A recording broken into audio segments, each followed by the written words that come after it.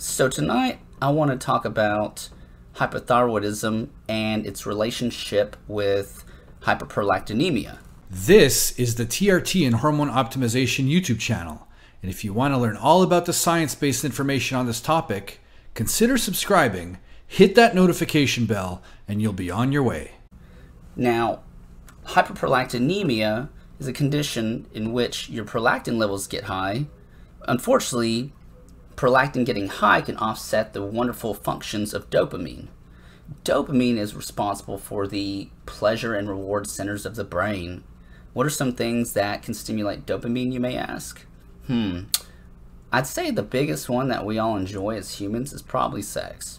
That's probably the biggest one that dopamine can stimulate. Now, other things that can also be stimulated by dopamine, or vice versa, shopping can, wonderful experiences can, being successful, anything that's a very pleasurable experience, yes, dopamine has a relationship with it. Now, in patients that have overt hypothyroidism, in other words, their TSH is high, their free T3, free T4s are getting low, and they're untreated. So say you got this patient I just described, that's a patient with overt hypothyroidism. Now, if they are overtly hypothyroid and they are going long-term being clinically untreated, this can lead to a condition called pituitary hyperplasia. Pituitary hyperplasia is a condition in which the pituitary enlarges and or mimics what would be called a pituitary adenoma. Now, this ultimately results in the increased production of prolactin. However, we don't typically see prolactin levels greater than 100 in these patients. The good news is, by introducing thyroid hormone replacement therapy, we can actually reverse this condition. Oftentimes, with the introduction of thyroid replacement hormone, the condition reverses and the patient will return to a normal pre-overt hypothyroid state. Even in patients that have subclinical hypothyroidism, subclinical hypothyroidism is characterized by TSHs that are starting to crawl upward. However, a lot of literature will say they're subclinically hypothyroid and you don't treat them if their TSH is greater than 10 or under 10.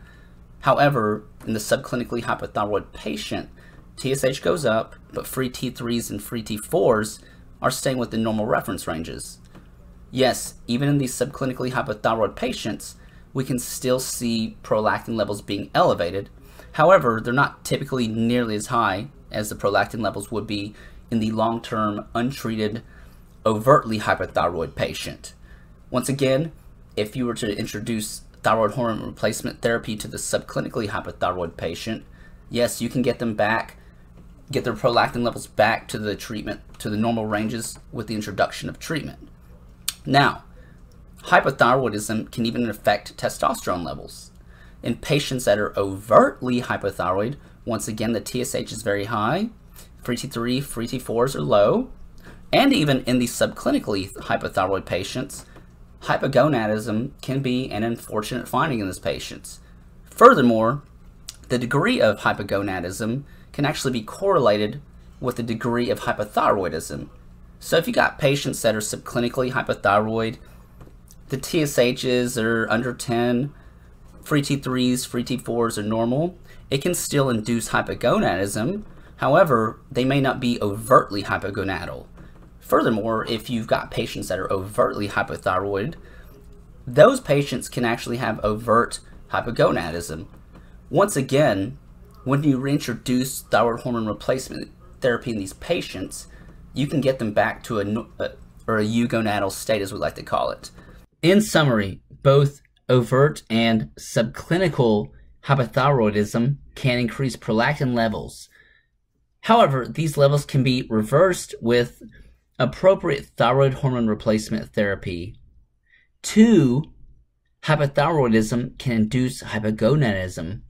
The good news is that this can be reversed with, once again, appropriate thyroid hormone replacement therapy.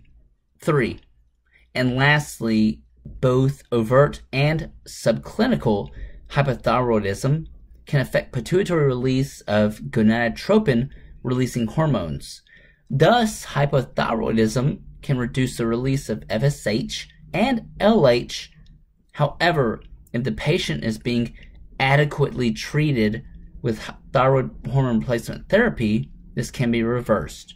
If you appreciate the content we bring to this channel, check out the Amazon links in the description of this video. These are the links to the products we use, going from supplements, protein powder, pre, post, intra-workout, anti-aging cream, sunscreen, needles and syringes to inject, and so on. If you'd like to purchase one of those products, please use the direct link so that it will earn us a few cents as a tip, and you'll be guided directly to the products we recommend. Thanks in advance. All links should work on the US, Canadian and UK Amazon stores.